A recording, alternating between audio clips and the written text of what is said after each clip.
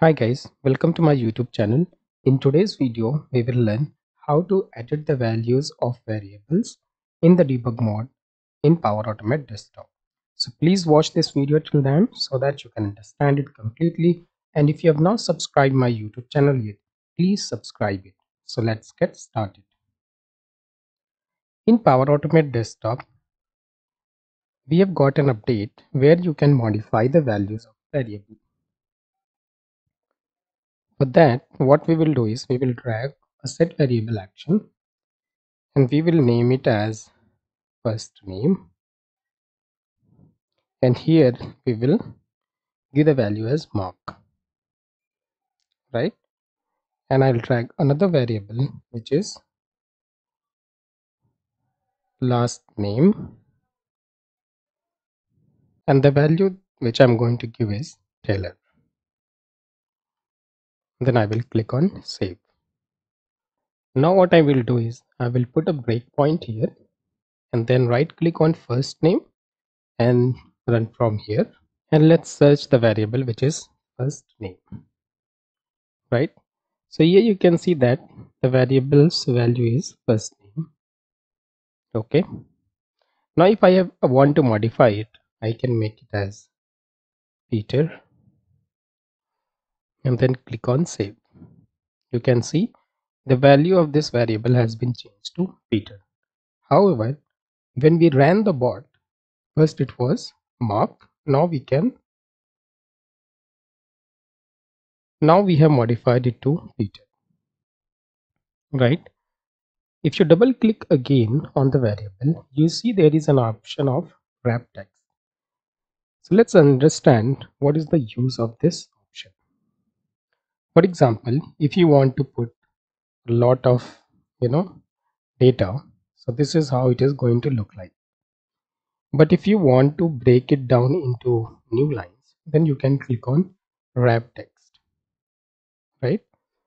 So the moment you will click on wrap text, it will come to the new line, and if you click on save, so the value will be set.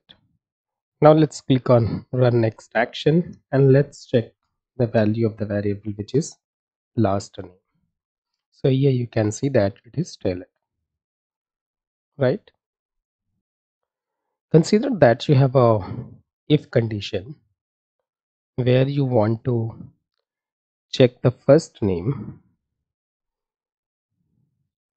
You want to check if the first name is Peter, right? If first name is Peter, then what I want to do is I want to show the message which is your name is, and the variable name which is first name. You can manually type the variable name. Also you can choose it from here, which is first name. Okay, and you can click on close the message box automatically if you want to, and also you can choose this option which will keep the message box always on the top. I will click on save and let's run the bot. So what is going to happen is first time it will not be a true, which means the outcome of this comparison is not going to be true. That means the if block is not going to be executed. Let's say you had a scenario where you want to test your bot, without running it multiple times. For example, now this time what is going to happen is it is having the value as mark, as you can see here, correct? Now let's change it so that we can test whether our condition is working properly or not. So I'll make it Peter. Now if I click on run next action, you will see that it is able to display the message because we have changed the value of this variable, and now the value is Peter, and that is why it has come inside to display the message box. Now if I click on OK, our execution will be completed and bot will stop. Similarly, you can also modify the values of a data table. For that, what we are going to do is I am going to read data from Excel. So what I will do is I'll go to the Excel, and here what I will do is I will take attach to running Excel, right?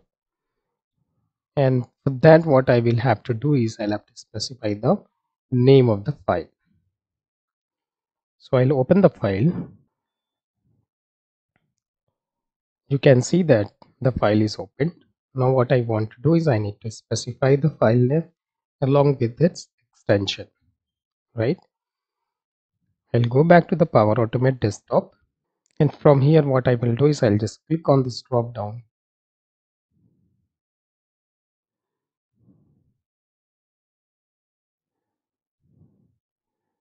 Just click on this drop down and you can select the name of the file along with the extension. You can modify the instance, so I'll keep it as Excel instance.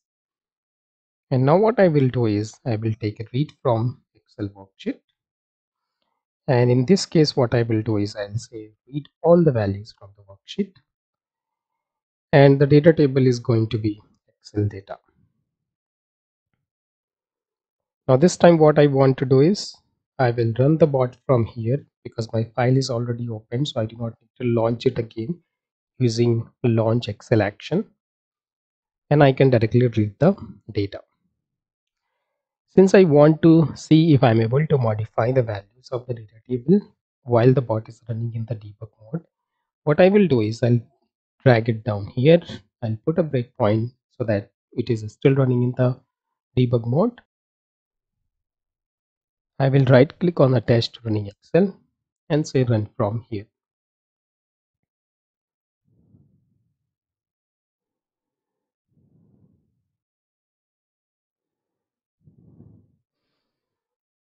I'll clear this search variable and look for Excel data, which is already on top.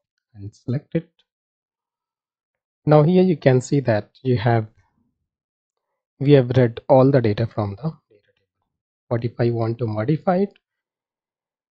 Since as you can see that the first row is having the column name, and reason behind that is because we did not specify in the read from Excel worksheet that the first row is having the column names. So I'll check this one, and then I will click on save and run the bot again.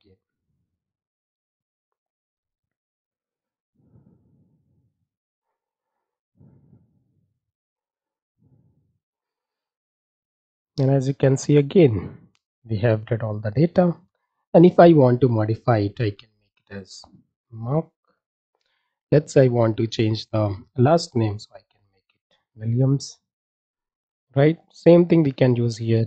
If you want to wrap the text, if you do not want to wrap the text, you need to uncheck it, right? So this is how you can modify the values of the data table, and similarly you can also modify the values of the list. For that, what we have to do is we need to go to the variables section, and from here we need to use this action, which is retrieve data table column into a list. And here I need to specify the data table, which is Excel data, right? This is the variable which is holding the values, and here I need to specify either the column name or I need to specify the index. So let's say I will give it as first name, since we have that as a column name in the data table. I will click on save, and then I will right click and say run from here.